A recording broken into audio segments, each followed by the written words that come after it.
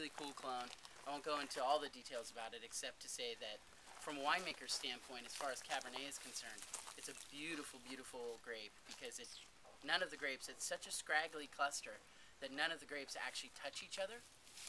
So as a winemaker, that's one of the things you're constantly looking at in the vineyard is how fruit sits on top of each other, because if it's touching in a whole bunch of different spots, it doesn't ripen as uniformly as you'd like to see. Cab 6 always ripens uniformly and always gives us a really concentrated berry. It's about the size of a blueberry. It's really small. Couple seeds per grape, which is nice because most have about 4.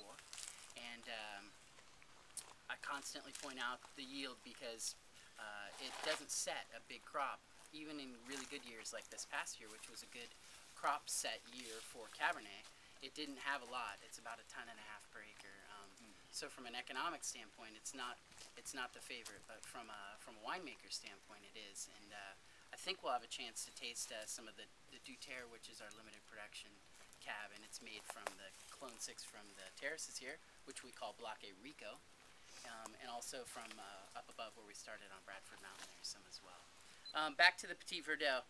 It's as you guys can tell by tasting it, it's a pretty rich wine. In Petit Verdot and Malbec, at least for our program, I depend on those to give us a little bit of clout in the middle of the wines.